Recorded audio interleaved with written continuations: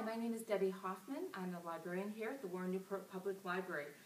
We had the great luck of having Melanie Benjamin come a couple of years ago and talk about The Aviator's Wife. It's an absolutely gorgeous book. Tells a story of Anne Morrow, who eventually went on to marry Charles Lindbergh.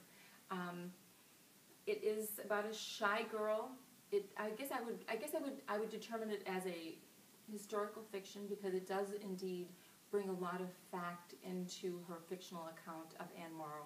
We first meet Anne. She's a very shy, retiring girl, even though she is the daughter of an ambassador and fairly worldly family.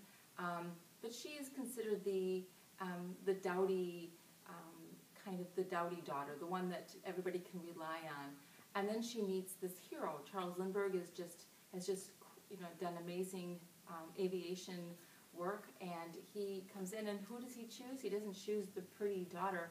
No, he chooses Anne. He sees something in Anne that he feels that they would suit, or maybe perhaps that he could mold her.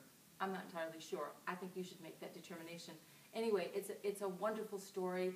I would suggest that when you read this that you also read Gift from the Sea, which is Anne Morrow's story, her own book that she wrote. It's a great companion piece. The Aviator's Wife is a wonderful book. I actually did do some research, and she really does put a lot of true facts in her story. Again, The Aviator's Wife by Melanie Benjamin.